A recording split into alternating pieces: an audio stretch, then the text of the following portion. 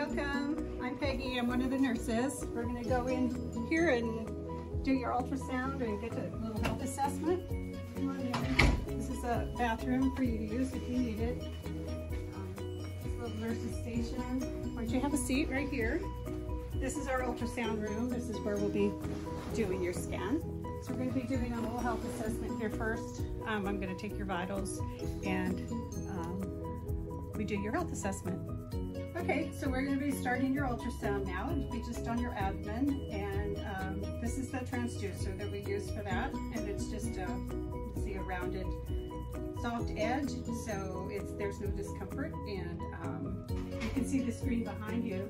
It's going to have everything that I can see, and we'll just get started. I'll be explaining to you as we go, and you can ask any questions that you want, and when you get done, I'll give you a whole bunch of pictures. Hi, my name's Peggy. I'm just so happy to be here, and I want to give you a little brief synopsis of what we've been doing in the last 8 months or so since we got our license.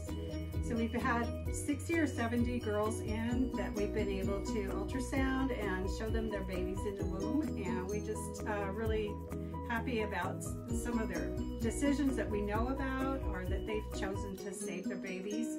And you know, we don't get to know about all of them, but those that we do, we know that we're doing the right thing. Well, I hope you enjoyed your tour of our center. We wanted to give you a snapshot of how we serve the people that help us serve in our beautiful facility here that we have to offer the community. I just want to thank you for the time and the talent and the treasures that you've already given to Pregnancy Counseling Services. We're also having a Walk for Life on May 14th that I want to encourage you to get involved with. It's a fundraiser and it's super fun. You can go to pregnancycounselingservices.org to sign up for the walk. You can also financially partner with us online there as well. Thank you so much, and God bless you.